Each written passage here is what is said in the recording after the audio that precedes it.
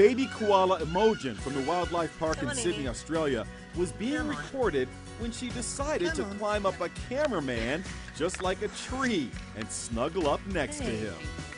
Hey, it's okay. It's okay. Imogen stole the hearts of millions online when she first came out of her mom's pouch. The Symbio Wildlife Park curator and general manager hand-reared Imogen when another baby koala's mom passed away. They used her mom's pouch to be cross-surrogated. Imogen is slowly learning to become more independent and is being reintroduced to the other koalas.